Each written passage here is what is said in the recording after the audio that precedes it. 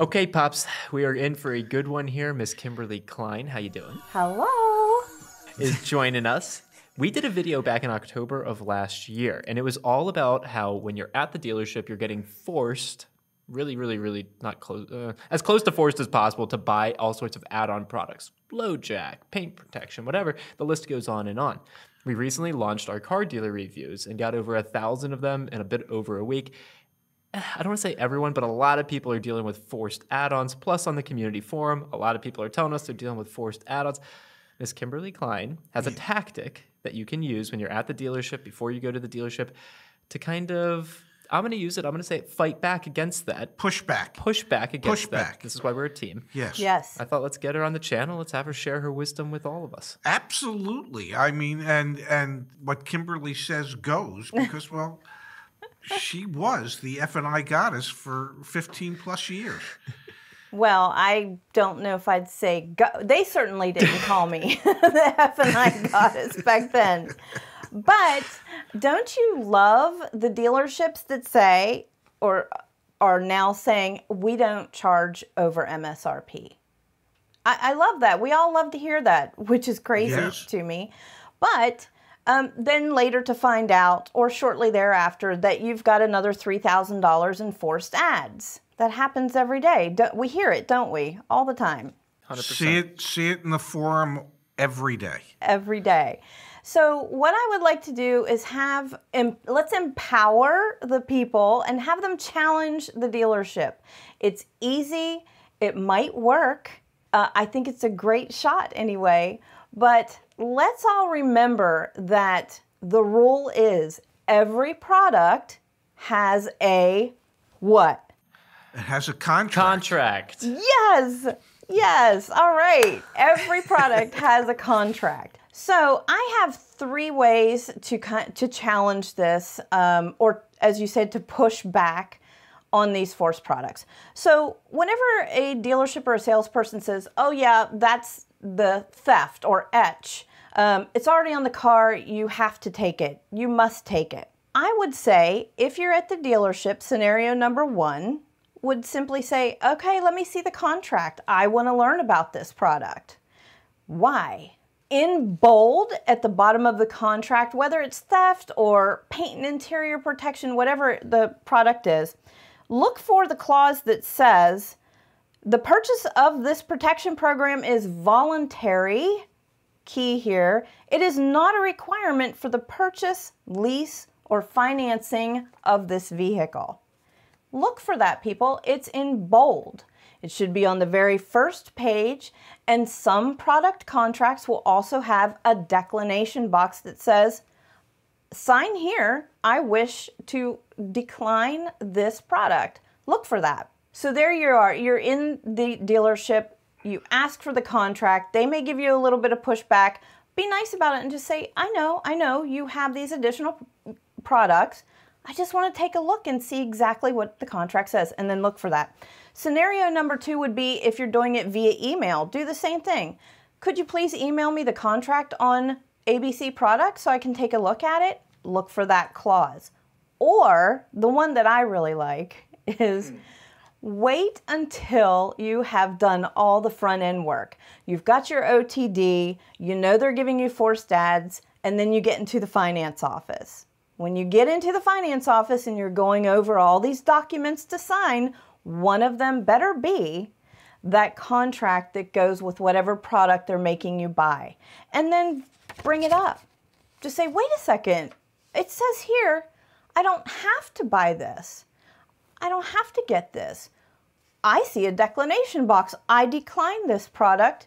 Take the price of that $299, $695, $999, whatever it may be. Take that off. I like that way because you're through the process.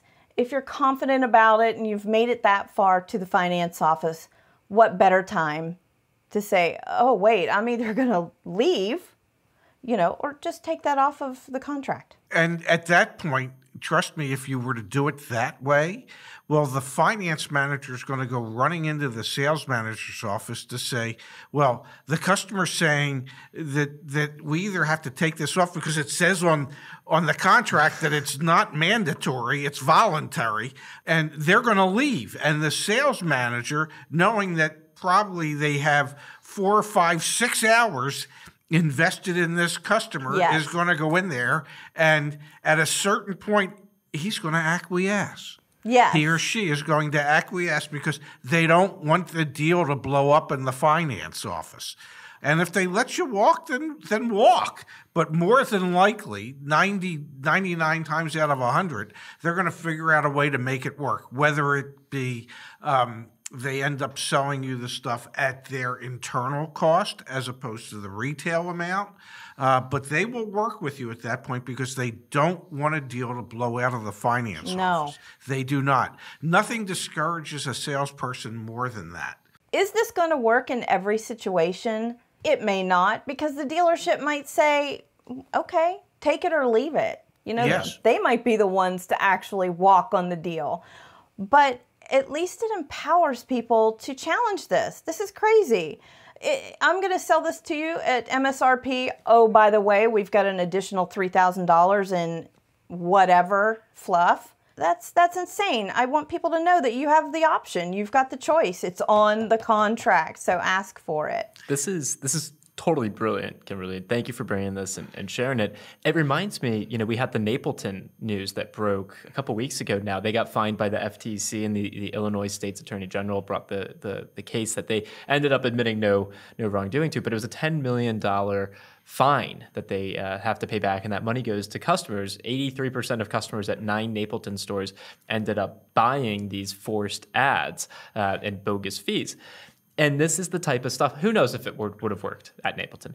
But it sure as hell would have empowered that person sitting there who's thinking to themselves, "Well, I invested 6 hours into this. I need a car.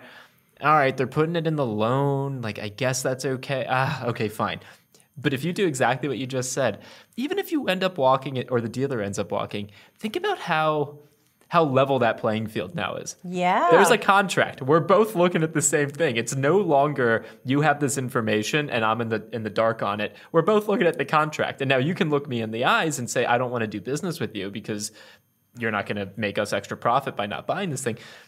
But then at least you have to face that demon and I don't. Like, I'm empowered. I love this. This is such pertinent and relevant information. It's a great tactic. Yeah, I would love to see people try that. I really, really would, because we see so much of it in our forum community. We really do. So power to you. Go for it. Do it. Try it. Bring it up. Let me see the contract. Absolutely. And like I say, dealerships don't ever really want to see a car deal blow up in the finance office. I know when I used to talk to customers and they go, well, what's the rate? I said, I don't know exactly yet. They've submitted to the several banks the interest rate on the loan. Trust me, if you walk out of there because you're not happy with the rate, you're going to be the first person that's ever done that. The rarity of that is it just doesn't happen. So the dealership the salesperson doesn't want that deal to blow up. The sales manager doesn't want that deal to blow up. The F&I manager, in reality, doesn't want that deal to blow up. Nobody wants to have invested the amount of time that they have and gotten zero for it.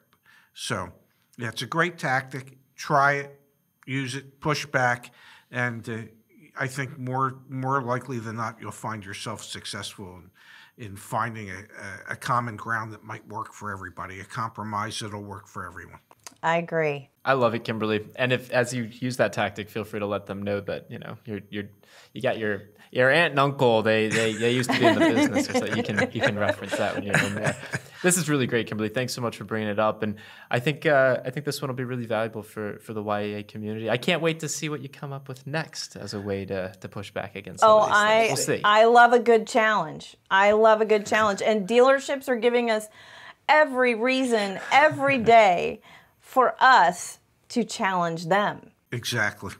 Well, thank you both. Really appreciate it. Thank you, Zach. Thank you, guys. Bye-bye. See you, Kimberly. Bye.